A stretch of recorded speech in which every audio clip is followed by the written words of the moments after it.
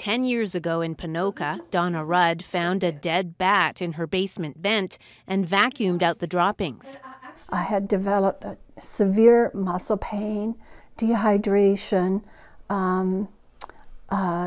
joint pain. It was one of the first recorded cases of histoplasmosis in Alberta with no travel history.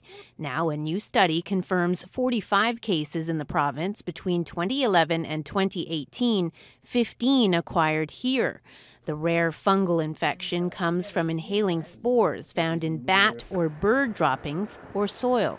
So typically you think of travel to the Ohio and Mississippi river valleys, as well as southern Ontario and Quebec. But we were seeing cases where patients hadn't traveled.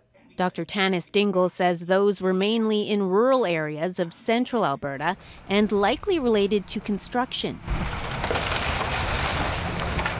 So proximity to construction sites, or in people's homes, if they were doing older homes, if they were doing construction, or even cleaning out churches, old churches.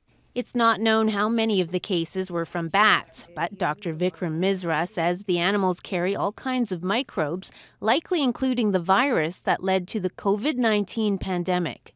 Bats and viruses have a very special relationship that they've evolved over the millions of years. Bat immune systems prevent them from getting sick and becoming infectious unless they're stressed. I mean, their habitats are shrinking, and so there's more contact between bats and people. Dr. Dingle adds climate change could also contribute to spore survival in soil.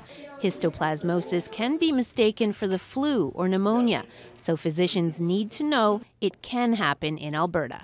It's just something for doctors to consider in patients that have compatible symptoms.